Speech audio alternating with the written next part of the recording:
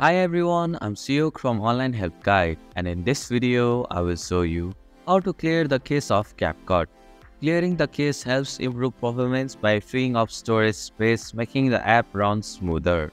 So let's get started on how to clear the cache of CapCut. First, open the CapCut app on your mobile device. Tap on the settings option from the top right corner of your screen.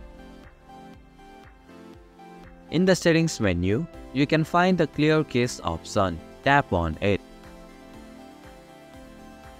A confirmation message will appear asking if you want to clear the cache of CapCut.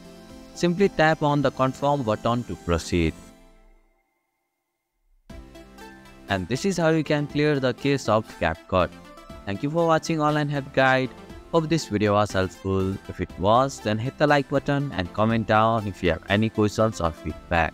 Also, if you are new to our channel, please subscribe and hit the bell icon so that you won't miss our upcoming videos.